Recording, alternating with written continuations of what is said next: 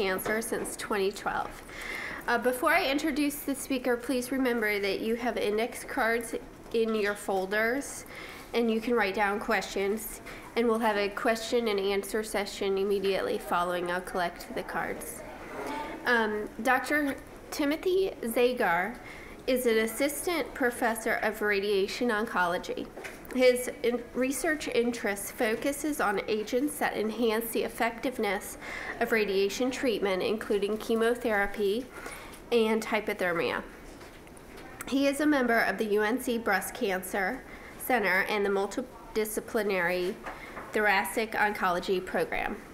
Dr. Zagar graduated magna cum laude from Georgetown University and earned his MD from Mount Sinai School of Medicine. He completed his radiation oncology residency at Duke University. Please join me in welcoming Dr. Zagar. Thanks. So it's a pleasure to be here talking to this small group about a topic that is near and dear to my heart. Like Colleen said, I'm a radiation oncologist, and kind of the wheelhouse of most radiation oncologists is what we do is we treat a lot of brain metastases. Sadly, that's true. And I will talk about basically our paradigm at UNC. We have a multidisciplinary management where I see a lot of patients along with a fellow neurosurgeon as well as Carrie Anders, who helped organize this whole spiel, who is a medical oncologist. So this is very informal. We can definitely do the cards if you guys want to write down questions at the end, or if something is burning, just scream at me. Okay, I don't have any disclosures that are relevant. So just kind of an overview slide. I'll give you some background. I'm going to define what brain metastases are. Prognostic factors, which ones are important, not just related to the breast, but related to other important things. And then we're going to focus the meat of the talk on what are the best treatment options. And in reality, I don't know if we know the best treatment options, and it's in constant evolution. And then we can talk about some future directions, particularly at UNC and some of our research interests. So I must say that I treat primarily breast and lung cancer, so I treat a lot of breast patients, but I'd never heard the stage 4 needs more, and I think that that's one of the catchiest phrases, and in fact I went and picked up a shirt. I love it. And in reality, in stage 4 breast cancer is a spectrum, okay? Breast cancer is different from lung cancer. Stage 4 breast cancer, there are no two people alike. There are, you know, we saw some woman today, she stood up, she had lived 20 years with metastatic breast cancer. Breast cancer, brain mets needs more, okay? And we'll talk about this. I'm gonna jump to this point here, that most clinical trials in stage 4 breast cancer, if you have CNS mets or brain mets, you're out. You can't be in the trial. So as a result, it is a devastating consequence, because we often don't know what to do with our patients. CNS? Central nervous system, sorry, I should just say brain, but that includes the brain and the spinal cord. And then if you look all over the map, some people say that patients with, when I say advanced, metastatic breast cancer, some say that as many as 30% of HER2-positive women develop brain mets. 50% of triple-negative breast cancer patients that are already metastatic may develop brain mets. There's something called the blood-brain barrier. Whoever made us was pretty smart. The brain is obviously very important.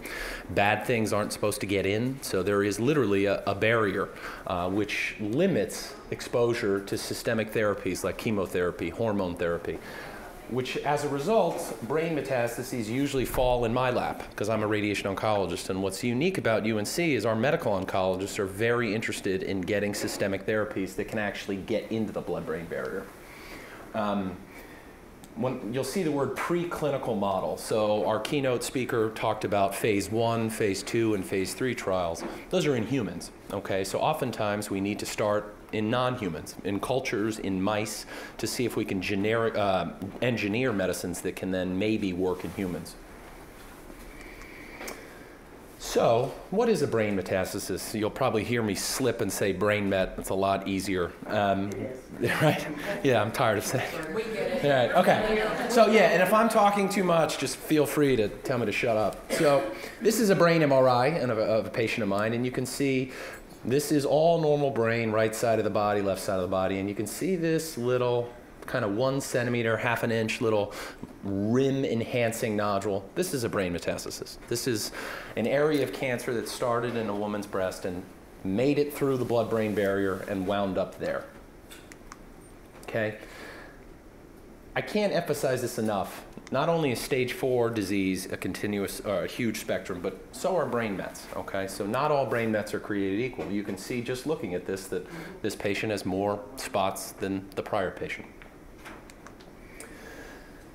This is a bone metastasis, which happened to metastasize to the skull. So this is not technically a brain metastasis. So I just want you guys to know that sometimes this can happen, and this can affect the brain. It can push on the brain, but this is not classically a brain metastasis. Okay. Has anybody heard the term leptomeningeal disease? Leptomeningeal disease is also a feared consequence of breast cancer. The leptomeninges is doctor speak for the coverings of the brain, okay? Now, if you have breast cancer cells that are lining the fluid or lining the brain, that's what's so-called leptomeningeal disease. The problem with this is getting back to what CNS is. The brain is in continuous communication with the spine. It's bathed in cerebral spinal fluid. I don't know if anybody's ever had a spinal tap. But if you have cancer cells that are flowing all around your brain, they can at any point access any portion of your spine or brain. These are notoriously difficult to treat.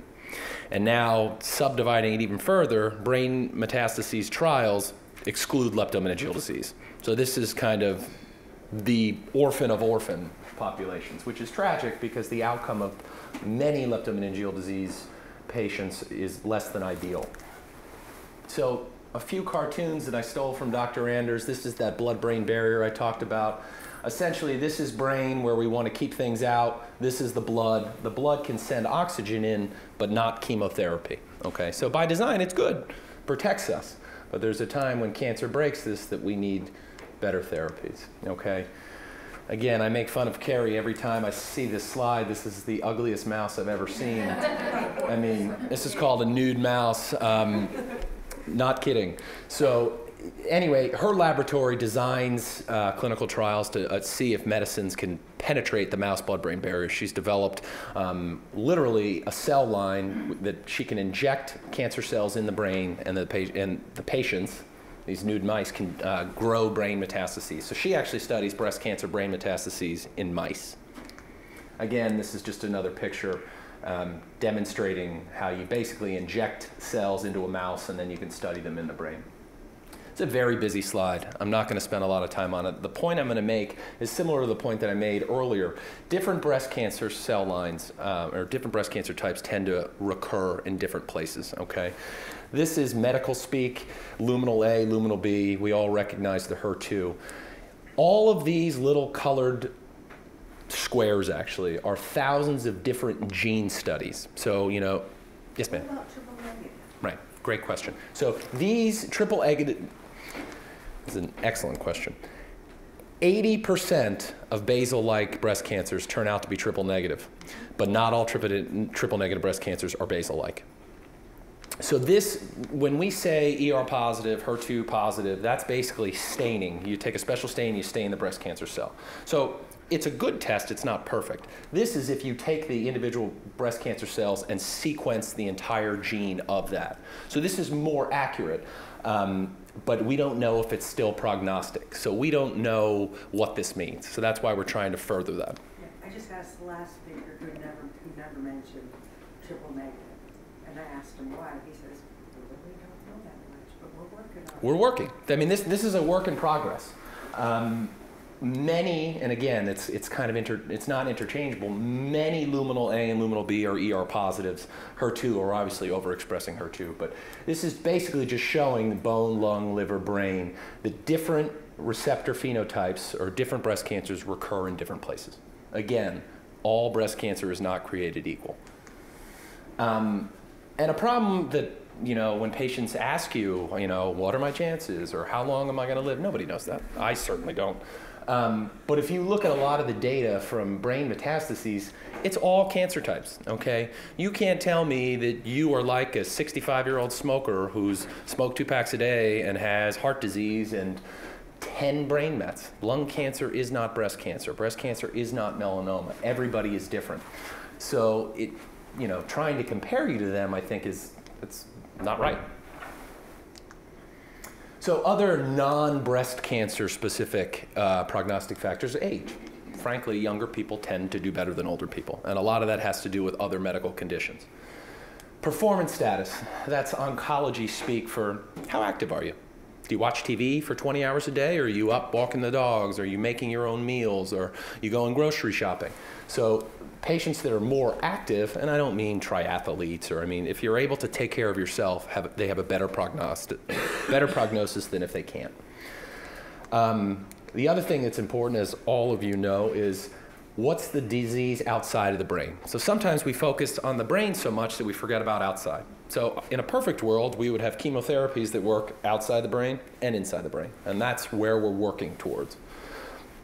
And as I said before, the number. 1, not good. 1 is better than 20. What do people feel like when they have brain mets? Anything. You can have a headache, you can have nausea, you can have vomiting, you can have focal neurologic dysfunction. One side is weak, that's an example, too much doctor speak. You might not feel like yourself, you might have problems concentrating, which might be difficult to tease out since many women talk about chemo brain and often they don't feel like themselves anyway. Strokes, seizures. Busy slide. Take-home point is that there are various measures, anti-seizure medicines if you've had a seizure, whole brain radiation therapy, radiosurgery, which I will talk a lot about, combining the two, and also systemic therapy, chemotherapy. Okay. Not sure if anybody here has had whole brain radiation, but this is what a radiation oncologist sees when they treat whole brain. This is the entire brain. It's pretty, from a technological standpoint, it's really easy. You treat one from the side, the other from the other side. Very straightforward, takes a few minutes, okay? So, what are positives of whole brain radiation? It treats the whole brain, not just the areas of cancer. So that's really good, right? Because it decreases the chances of developing new areas. I see you shaking your head. I've heard it makes people tired. No, I mean, the fatigue is overwhelming, okay? It makes people really tired. And it's not something that lasts for 2 or 3 weeks. People can be tired for months. And again, as a man, this is, it's very easy for me to say, oh, your hair will grow back. That's actually not, this is a huge deal. It's a huge deal. And it often doesn't grow back as you want it. So hair loss is a very, very important thing. And when you ask lung cancer patients or certain other cancer patients, you know, this is a uniquely important thing. Neurocognitive dysfunction. So I'm going to briefly talk about this. Problems with short-term memory. Months, years down the road, people might not be able to concentrate or remember as much as they used to. And it's a severe problem. And in fact, we have a clinical trial open at UNC in concert with Dana Farber trying to better study neurocognitive dysfunction in patients that get whole brain radiation to see if maybe we can improve on that. Now, I know that everybody in here has family members or have, you know, probably had radiation decades ago. Radiation today is different than radiation was decades ago. But in the old days, you know, even 1970s and 80s, we would cause Alzheimer's-like dementia because we would use much bigger doses of radiation to the whole brain. We don't do that anymore because obviously that's bad. Thank you. All right.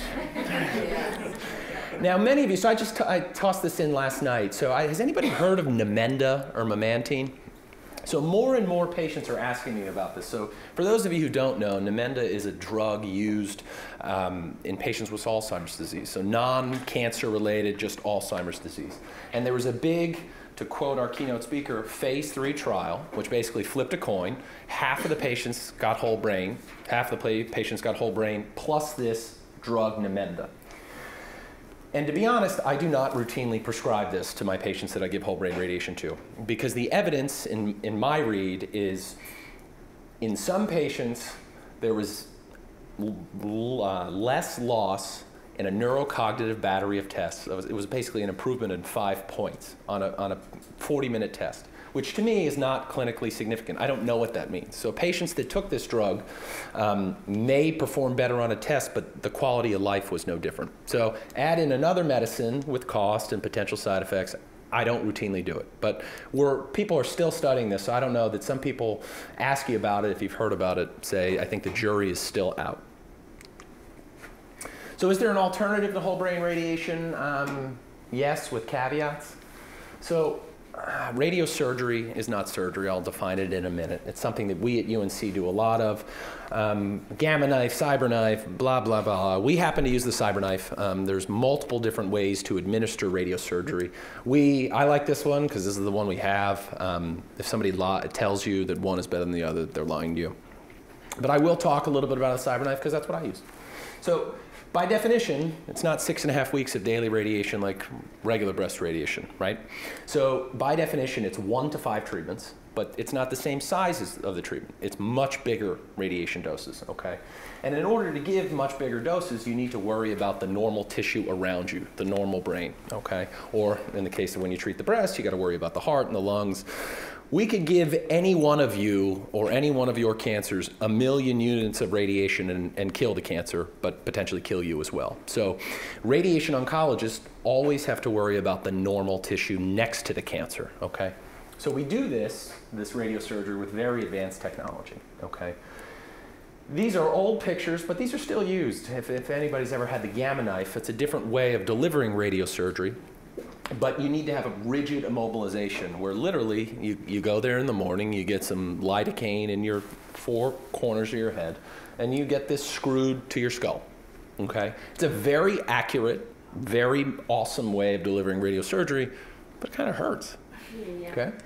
But it's great. It's a great technique. This is just another example of a different machine where you guys probably know this better than I do. It rotates around you. Here's a person's head in a frame. The reason I like the cyber knife is because we can do it without those harsh restraints, okay? This is obviously a cyber knife slide where it's built on a KUKA robot, and if I knew what a KUKA robot was, I would tell you. Essentially, it's similar to the way cars are assembled, and it can rotate on various different angles, and I can show you. And when you rotate on various different angles, you can give hundreds of beams. So whole brain, 1, 2. These, I treated a patient yesterday that had 298 little beams. Now these are, less than pencil thick, and I'll show you that I purposely didn't make these Carolina blue, but it works. When you focus multiple 100 beams and they revolve around the same point, the area of high dose is concentrated in that small area. But the astute observer would say, well, what about the low dose radiation over here? And that's something that we're also interested in, and we'll talk more about it. So this is just a fancy slide of conformality. When something conforms to something, you want the radiation to conform to your tumor as much as possible, or at least the high dose. So by using a ton of beams, you can literally conform, this is tumor and this is said critical structure, make it an optic nerve or part of the eye. By giving multiple beams, you can limit dose to this structure. But again, as I alluded to, you might give more low dose to the normal brain. Okay. Advantages of radiosurgery: less fatigue, usually no hair loss, although I treated a lady who still makes fun of me to this day because she had about 40 or 50 different little, like pencil-sized loss of hair, but she still makes fun of me. One of the things that's important is we can't just focus on the brain. We have to worry about what's outside the brain. So oftentimes the medical oncologists rush us to, she needs to get systemic therapy, so can you do this quick? Oftentimes I can see somebody, today's Saturday, we could probably treat her by Tuesday, and then chemotherapy can start the day after or the next couple of days after. Now, I hate to throw a doctor word out, but there is something that your radiation oncologist needs to talk to you about. It's called radiation necrosis. And essentially, it's dead tissue, okay? Dead cancer is great, dead normal brain, not so much. And the body responds, even if it is dead cancer, but sometimes the body responds with inflammation, okay? It sends fluid, it sends things to clear things up. You can, if anybody here has lymphedema, if you ever get a burn or a cut, your body responds by trying to clean it up, and then your arm gets full because it doesn't drain. The brain does the same thing. The difference, the arm can swell. The brain is surrounded by bone. So oftentimes you can get symptomatic. And symptomatic, same symptoms as brain metastases: headache, nausea, vomiting. And as doctors, we are not smart enough with our imaging techniques to know what's radiation necrosis versus what's actually cancer. So sometimes, you actually have to have surgery, and I'll show you a picture of that in a minute. This is just a zoomed in area. This is a small brain metastasis from a breast cancer patient of mine. And it essentially, the blue is 25% of the prescription dose. So by the time you get, this is less than a centimeter away from the metastasis, the high dose is only concentrated where you want it. Again, fancy pictures. This is a large metastasis, and by treating with several hundred beams, you can focus the dose around this area here, which is the area of interest. Okay. CyberKnife is good because you can deliver high dose with great accuracy. You don't have to screw a frame in. But again, why doesn't everybody do it? We can only do a few. And if you ask a radiation oncologist, that number's all over the place. I've definitely seen people do 15 or 16 at once, which I think is malpractice. The number that you will commonly hear is 1 to 5. And I'll tell you why you can't do more. I will tell you, during my residency, I heard of a lawsuit of a man in Florida. He treated a patient with 88 brain metastases with radiosurgery. The reason he got sued was there was only 87. He treated the 87th one twice. How do you count that high? I don't know. Anyway, the non-treated areas are still at risk for developing brain metastases, okay? So the area here, this portion of the brain, is still at risk for developing brain metastases because we're not treating it, okay? As you increase the number of treated, so this person had 2 treated. Imagine if you had a 3rd, a 4th, and a 5th. These blue lines are lower doses. It's kind of like a weather map, you know, when it's raining, you see the reds and the oranges, or that's 105 degrees. Well, this is 25 or 30 degrees. If you add up 30 degrees here, 30 degrees there, you end up getting more radiation to the brain. And then you can get this radiation necrosis.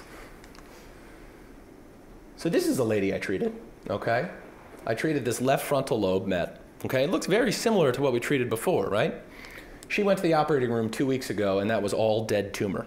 She had to go to the operating room, though, because if you can see the shift, this darkish gray is all edema. It's swelling. So if you were to show this to 10 radiologists, we don't know. We can't say, oh, that's cancer. No, that's necrosis. So this woman had a craniotomy. I mean, she's doing great now, but she had to have surgery. So this is one of the drawbacks. And this person only had 1 metastasis. So the risk of radiation necrosis is related to how big they are, how many you treat, and essentially how much dose you give them. What do you mean by the shift? So there's not, so if I were to draw a straight line between here and here, a directly 90-degree line, this center of the brain should be right on it. But because there's edema, it's been shifted. It's called midline shift. So the brain is getting crunched that way a little bit. So radiation necrosis doesn't always require neurosurgery. So usually what we did, and we actually did this for 6 or 8 weeks, is we put her on steroids. Now, some people love steroids. I've yet to meet those people. Most people hate them. They cause a million problems. Truth be told, the best treatment for relieving swelling related to this is steroids. Caveat, the best treatment is probably removing it, but most people would probably prefer a trial of steroids as opposed to having brain surgery. But sometimes it's necessary. So this is a slide I stole from a colleague of mine, which essentially just looks at whole brain radiation versus this focused radiosurgery. Sometimes people call it stereotactic radiosurgery. It's not meant for you guys to, read all of this, but essentially it's a balancing act. Sometimes somebody will come in and say, with 6 brain metastases, and she'll say, I'm not having whole brain radiation, I don't care what you say. I'll treat her with radiosurgery if it's safe. So sometimes we have to weigh those odds. The other thing that I think is very important is just because you do one now doesn't mean you can't do the other later, okay? And somebody says, well, I heard you can only do radiation once. That was my question. Right. Usually that's true. That said, we retreat people all the time.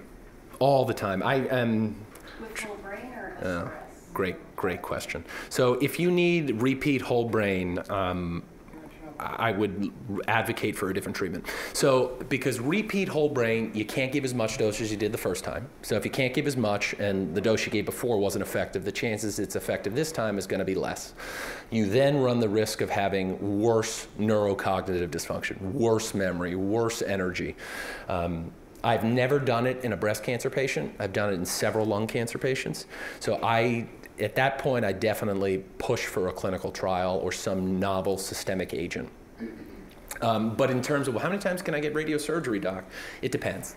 More than once, usually. Not more than once to that same spot, but I've definitely treated women 3, 4, and 5 times. That said, nobody knows about the neurocognitive function after repeat courses of radiosurgery, and that's something Amy and our group here have been trying to get funded. We just got rejected again last week, but whatever, we'll get there. Because a lot of these people live a very long time, you know, and tongue in cheek, I'll admit, you know, sometimes we have to spot weld you, you know, so you. I'm sorry. Actually, that's what the medical oncologists say to us. We work everywhere. You only work where you point it. Okay. So this is an example actually, I stole this from Google. So this is a large brain metastasis that's Dr. Google. So that actually needs to come out. So sometimes there is a combination that you need neurosurgery. And then oftentimes people say, well, if I have it taken out, I don't need anything else, right? The simple fact is having a brain metastasis removed is not like having a lumpectomy in your breast, okay? Rarely does a neurosurgeon get negative margins. If you were to get negative margins in the brain, you'd be cutting out normal brain, okay? And that would leave you with far more functional problems than if you didn't take it out. So oftentimes after resection, I always recommend further treatment, be that radiosurgery to where it used to be or whole brain.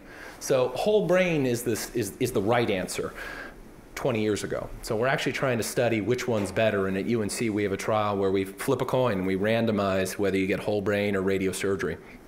And as of a couple months ago, we were the #1 accruer to it. It's not our trial, it's multi-institution.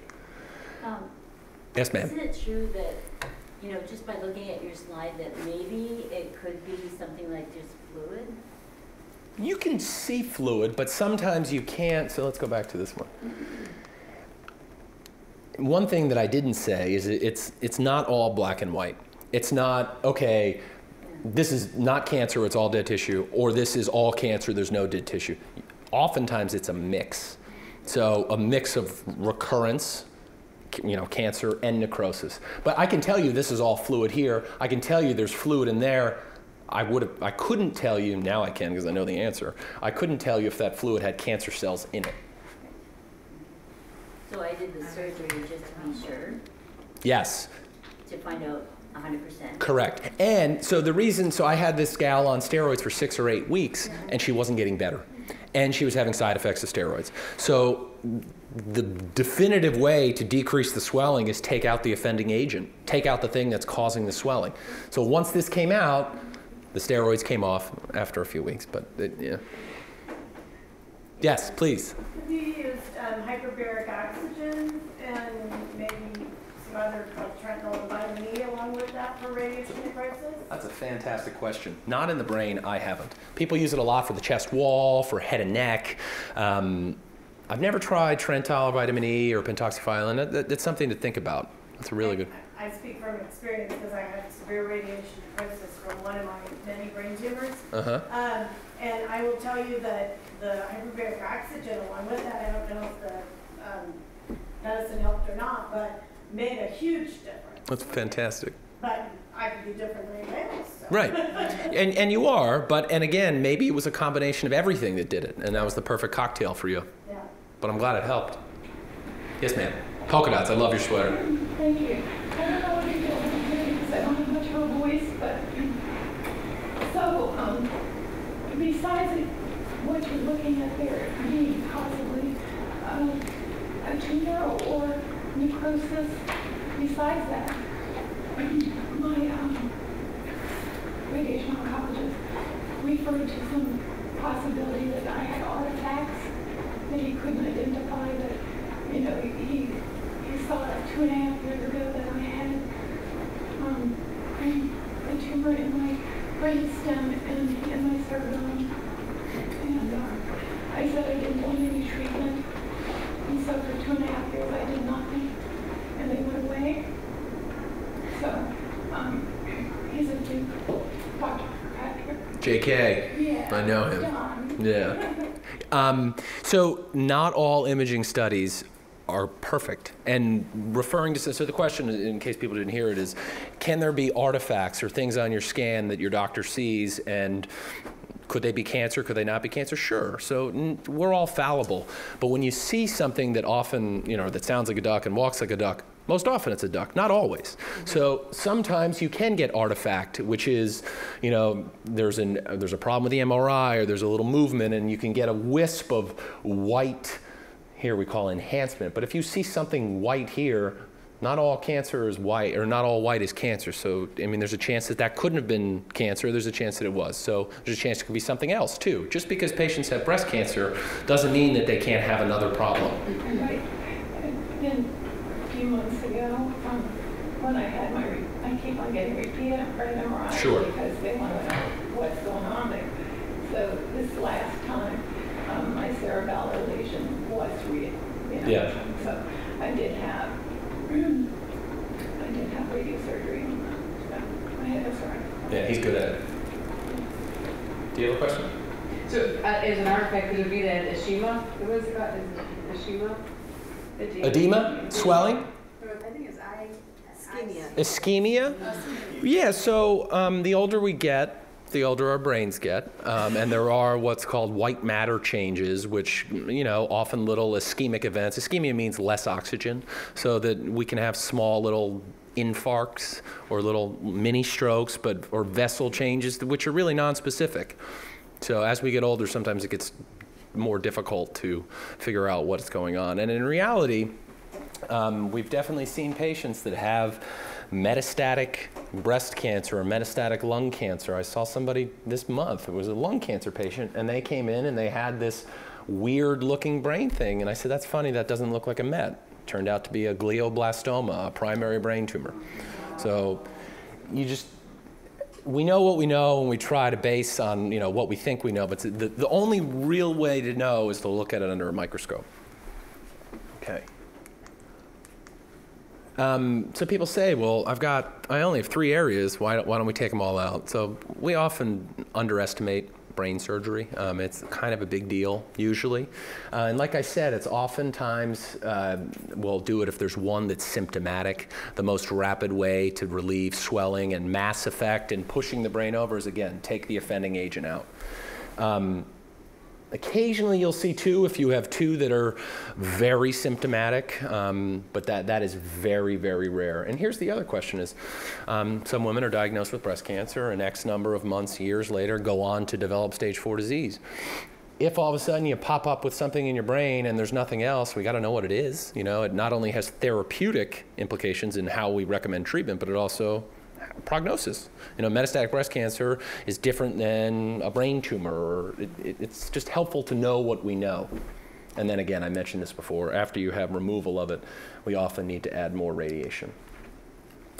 A very busy slide.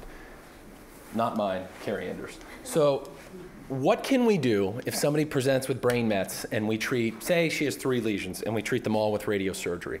As I said before, the brain that we didn't treat is still at risk for developing brain metastases, okay? So that's, with whole brain radiation, like we said, we treat the whole brain, and it decreases the chances of developing metastases in the untreated area. It doesn't make it 0, but it decreases it. So one of the thoughts that we're interested in is what's that? How much percent? Again, so I could quote you a number, but it's from a trial from the late 80s, early 90s, which is not specific to breast cancer. It's lung cancer, melanoma. So the number is not applicable to you, in my opinion, but it more than halves it, but it doesn't make it 0. So there's, I'm not going to get into the semantics of it, but there's different types of prevention, primary versus secondary prevention. Primary prevention is you do something to prevent the cancer from ever coming back. That's like chemotherapy after your lumpectomy or your mastectomy. Secondary prevention is for preventing further areas of disease after you've developed them. So if you've developed brain metastases, and in that scenario we treated the 3 with radiosurgery, but we didn't treat the rest of the brain, are there novel systemic therapies that can get into the blood-brain barrier or get through the blood-brain barrier and into the brain to treat that area that we didn't irradiate? And that's one of our goals. Carrie and we've we've been trying to develop a trial and talking with various pharmaceutical companies to give radiosurgery and then just reflexively put you on a chemotherapy agent that accesses the brain. Unsuccessful at this point, but that's kind of where we want to go. Isn't Lapatinol? Lapatinib? Yeah. Tykerb? Yeah. Yeah, so that does, you ask a great question. So one of the reasons that HER2 positive women are more prone to develop breast cancer brain metastases is that Herceptin doesn't cross the blood-brain barrier. It's too big. Its cousin, or sister, however you look at it, is Lapatinib or Tykerb, and that's an oral drug. That has been shown to cross the blood-brain barrier. TDM1, which is a newer Herceptin-based chemotherapy, is a very big molecule, but there is evidence to suggest that it does get into the blood-brain barrier. We're interested in novel drugs, so these Herceptin-like agents that can't get into the blood-brain barrier.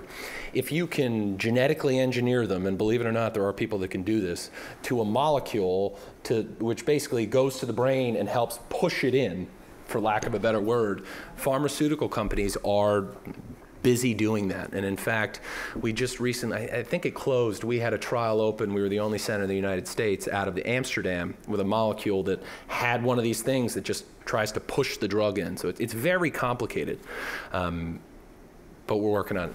Back. Another HER2 agent, Perjeta, do we know if it crosses the blood-brain? You know, so pertuzumab or Perjeta is new-ish. It's probably the newest kid on the block. I must say that I don't know of evidence that it gets in. But I would ask a chemotherapy doc. Yes, ma'am. Xeloda. Xeloda does. So Xeloda is a drug we use often. The platinums, cisplatin, carboplatin, that have shown efficacy in triple-negative breast cancer patients, we often recommend that. So this is a perfect segue.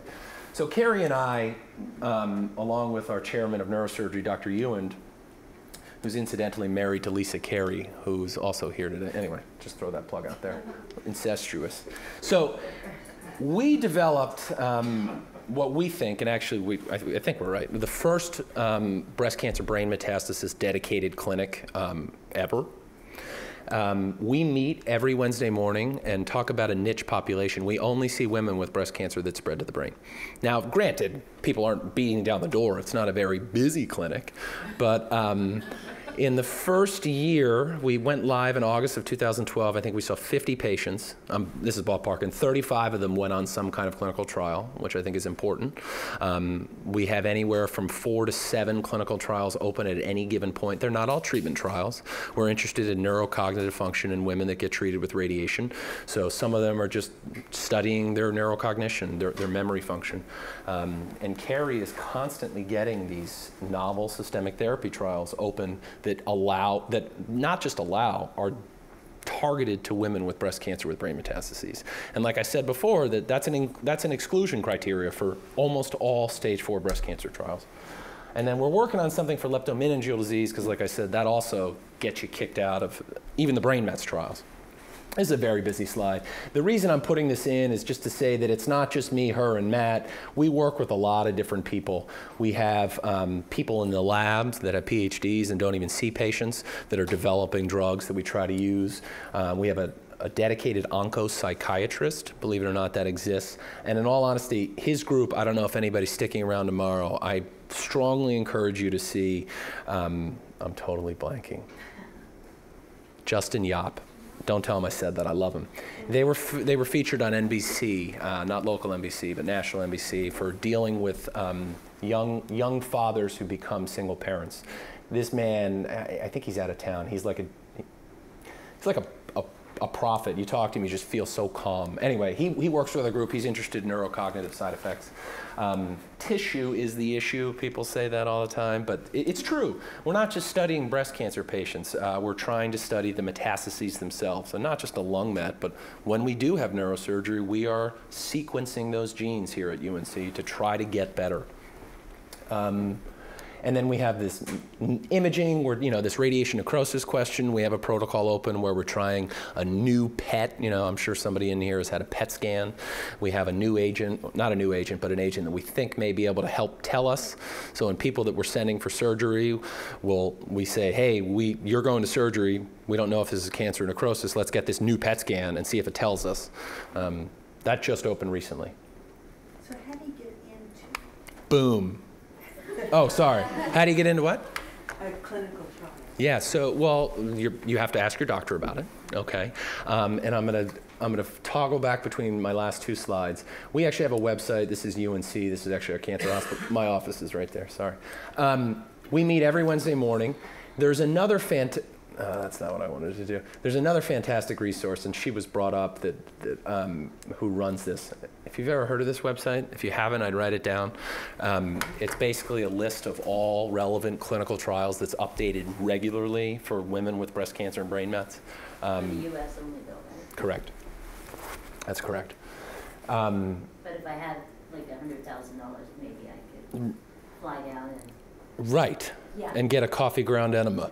You know, did you see that thing? So believe it or not, everybody laughed, and she kept saying, really, you would be surprised. Orange juice IVs. It happens. But anyway, so this is, I think, the biggest take-home point, but I keep doing that, between all this talk is that brain metastases, again, like breast cancer, it's a spectrum. I can tell you that I have one current patient who's 6 years out with leptomeningeal disease, okay? We need to do more, we need to study more, we need better trials, we need better drugs. But take home anything, I think this website is a great resource from when you leave Chapel Hill. Yes, ma'am. You talked about looking at tumor tissue Yes, from ma'am. brain mets. What are you seeing the differences between the tumor tissue from the brain versus the original breast cancer or other met sites, whether individual patients? The simple answer is, I will tell you when we find out more. We haven't done enough of it yet, and in fact, I do know that there is so-called phenotype heterogeneity, that sometimes you're ER positive and then your metastasis becomes ER negative, or likewise HER2 positive. So that's one of the reasons why we always recommend for a new diagnosis of stage 4 biopsying to prove and to retest the receptors. And if you're a long-standing metastatic patient, and you had been responding quite well to your hormone therapy, and all of a sudden you don't, it may be worth a discussion to rebiopsy to see if you're now ER negative or if you've developed a HER2 positivity. But I think we need to wait a little bit longer to know more. Yes, ma'am. Are you doing any intrathecal chemo for brain? We are. We are. So our paradigm for treating intrathecally are women with good performance statuses with no actively progressive extracranial disease. So oftentimes, we do that. What is that again? Intrathecal. So what that means is essentially you can do it two different ways. The most annoying way is to get a repeat spinal tap and get the drug instilled, essentially putting the chemotherapy in your spine, and it rotates all throughout the brain. Or you can have what's called an Ommaya reservoir, which is essentially a port for your brain. Yeah, it's not as painful as it sounds, but I'm sure it's, well, I've never had one, but I mean, patients don't complain about it as much as I would think. Great question. So methotrexate is one. We often use a lot of Ara-C, which is cytarabine. And there is interest. We have not done it. I know one of our colleagues in Greenville, North Carolina, Eastern Carolina, has used Herceptin intrathecally for HER2 positive cancer. And there was talk at so the TBCRC is a group of 16 breast cancer groups that we are intimately involved in. It stands for the Translational Breast Cancer Research Consortium. Translational science means you're doing something in a lab that's not patient-related, and you hope it can then translate into the clinic, meaning treating patients. So a lot of the trials that we talk about there are basic science-y to get them into the clinic, and so there was talk at last year's meeting about an intrathecal Herceptin trial, but the problem, and those patients are very rare. So when you design a clinical trial, you want to be able to get patients on it. And thankfully, for most of us, those patients are very rare, but unthankfully for the patients that develop it, we really don't know what the optimal treatment is. But people do it off trial, intrathecal Herceptin. You mentioned the registry. Yes, I didn't, but I had it up there. You were astute. And I'm just well-researched. Yeah, no. But anyway,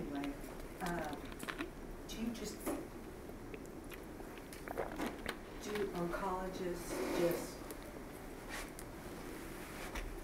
put the number of patients on the registry?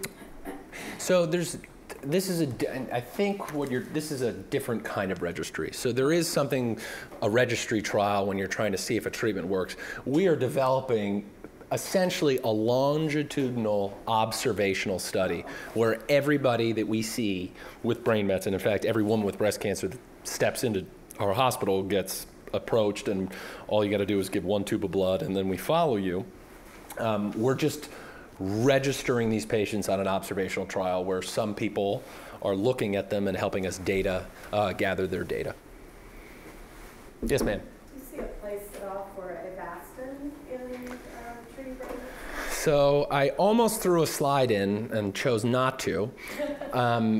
A 44-year-old patient of mine, BRCA positive, metastatic ovarian cancer, was treated for brain mets by a radiation oncologist that I don't think should practice anymore, and she had the largest area of radiation necrosis I've ever seen. And in fact, there was a small phase 3 trial out of MD Anderson, a pretty famous hospital, where Avastin is used, and it actually was shown to be helpful in treating radiation necrosis. That's not done by everyone. One of our neuro-oncologists at UNC happened to train at MD Anderson, so she put the patient on it. I don't know if enough is known. I mean, the Avastin story in breast cancer is one that's started out great and ended crappy. But you know, maybe Avastin will be used, but I know that some people use it for radiation necrosis. Yes? So if you're diagnosed with breast cancer and you're HER2 positive, why don't we scan those brains like right from the get-go? That's a fabulous question. Do you do that? No, I don't. So counter to that point. So there's something that we call PCI. I can't even believe I'm saying this, but don't even write this down. I didn't say it. Prophylactic cranial irradiation. In patients, there's a small subset of lung cancer called small cell lung cancer. Small cell lung cancer spreads to the brain. Some people say 80%, some people say 100% of the time at some point in the disease course, okay? Multiple randomized trials, phase 3 trials, have shown that even when there aren't brain metastases there, giving them whole brain radiation without cancer there makes them live longer. Probably because there's microscopic cells that we can't see. The reason I'm telling you this is some people kind of tongue-in-cheek say, well, if patients with metastatic triple-negative breast cancer have a 50% chance of developing brain mets, should we give them prophylactic cranial irradiation? I don't think that will ever happen. I think that whole brain radiation has, so small cell lung cancer and breast cancer are two entirely different diseases. Patients with small cell lung cancer tend to die, and they tend to die quickly. As many of you in this room know, patients with metastatic breast cancer can live a very long time, long enough to deal with the side effects of whole brain radiation. So why don't we scan them? There isn't good evidence to suggest that it makes a difference. That was me being a physician. No real good reason. I mean, honestly, the amount of cost of all of these screening MRIs, we can talk about mammography until we're blue in the face, or PSA screening for men, and does it improve survival? I honestly don't know if on the global level, if we screen everybody, if we can make an impact. But honestly, if somebody said to me, hey, listen, doc, I had 10 positive nodes after chemotherapy and I'm triple negative, can you scan my brain? I'll scan the brain. The insurance company may give me a hard time for it because there's no recognized guideline to prophylactically scan a woman's brain. That's just the way we are. But it's a good thought. I mean, you might want to advocate it. So here's the other thing. So recently I was talking to a patient is, well, why don't I get scans every 3 months? Some docs do routinely scan the patients and some don't. Because there's no evidence that if we start treatment when you have a brain metastasis, that it would make you live longer, or if we instituted therapy before you develop them, because there's something called lead time bias. So if I wait for you to become symptomatic, so say you develop symptoms in 5 months, and I wait for you to become symptomatic and then treat you. If I scanned you at 3 months and had them, I'd start your therapy sooner, but there's no evidence that you'd live any longer than if I had waited those extra 2 months. It seems, well, HER2 positive breast cancer and this triple negative, we seem to find higher amounts of brain mets. Has anybody ever, and I don't even know how you do this, but thought about the fact that maybe the women that are estrogen positive, they're getting a lot of things that are small molecules on, after therapy, that maybe that's what keeps them from getting brain mets, possibly? I don't know. Hormone stuff when you're taking pills. Maybe that makes the difference. I think it's a great point. I think that if you go back, forever. Almost like it's prophylactic. Right. So ER positivity is both prognostic and predictive. So ER positive patients, it predicts that you will respond to tamoxifen or any of the aromatase inhibitors. But it's also prognostic. Without hormone therapy, patients with ER positive tumors tend to live longer than ER negative tumors. So it may be something inherent in their biology. Maybe one of these blue dots instead of this red dot makes it from not spreading the brain, and I don't think we know. It's probably a combination of the two. And when we simplify things, staining something, so we have ER, PR, and HER2. I mean, these are thousands of genes, like down on the level. There's so much we don't know. But we're trying. Yes, ma'am? Do you know anything about magnesium 3 and 8? I'm going to be very honest, I don't. Magnesium 3 and 8? No. It's a type of magnesium developed at MIT, and it's... Is it a nanoparticle? Open this up, I thought I wouldn't want to paraphrase something if I could read about it, but it's a simple nutrient that may have the ability, well, it has to do with brain function. Maybe. Anyway, my nutritionist recommended magnesium L3 and 8. I don't think it can hurt. My thought on complementary and alternative medicine is if it works for you, it works for you. I mean, I would never, I think it's complementary, but not alternative to normal medicine. But I definitely think that it helps people. What do you think the focus of San Antonio might be? That's a better question, I think, for one of the medical oncologists. The San Antonio Breast Cancer meeting is a great meeting. I love going to it, but there's not a lot of local therapy. I'm a local therapist. I was joking around that my radiation only works where we point it. The San Antonio meeting is much more chemotherapy, so I honestly don't know. Lisa Carey would know that. She probably already did. Yeah. Other questions? So the whole brain radiation treatments now, are you not a fan of those, or because you have 20 or more lesions, that's the only route to go? Right. So I think I'm more a fan of it than some patients are, but if I can avoid it, I'd like to avoid it. But I mean, there are clear if somebody comes in with 15 areas, the treatment that is in their best interest is whole brain radiation. And one thing what's that? A lot of us had whole brain for radiosurgery. Yes. Yeah. And I will tell you, one thing I didn't talk about is that temporally in time, sometimes you get whole brain radiation later, and then you get radiosurgery if you develop new metastases. Sometimes if somebody comes in, say, with 5 or 6 brain metastases, or one huge brain metastasis, or one dominant one that is not going to surgery, sometimes I will do the whole brain radiation and then do what's called a boost, where it's a planned additional course of radiosurgery, or an additional course of radiation, but their first course of radiosurgery. Even though there isn't a lot of good evidence to support it, but intuitively it makes sense. Big things need more dose because there's more cancer there. I can't remember if you addressed this, but if you have leftomeningeal involvement, can you treat it with SRS or only with? Fantastic question.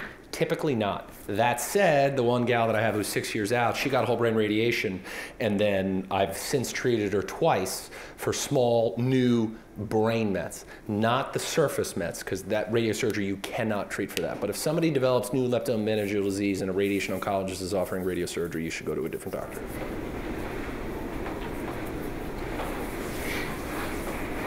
Shall we break? Thanks for your time. Oh, you got one more? Yeah, how do you distinguish between leptomeningeal and I mean, Sarah just had radiosurgery on 3 to 5 millimeter lesion. Whether it was the MRI wasn't really clear on the dura, but pressing in right temporal occipital area. I've heard this song before. It's very, again, our imaging, one of the take-home points, our imaging tests aren't perfect. And sometimes you can't tell if it is in fact, and there's a difference. You can have a dural based or a MET on the surface of the brain, but not have it circulating in the liquid, in the CSF. So the only way to do it classically is you do repeat spinal taps and you actually look at the fluid under, if you're that concerned of leptomeningeal disease. If it looks like a dural, or the dura is the lining in the brain, you can treat it and not worry about leptomeningeal disease. It's a good question. We were told 85% chance the radiation would take care of it, 15% chance. I support that. I support that. I might say 90. It depends on how big it would. 3 to 5 millimeters. I'd probably say it's higher than 90, but that. It looked like 3 ping pong balls. Thanks for your time.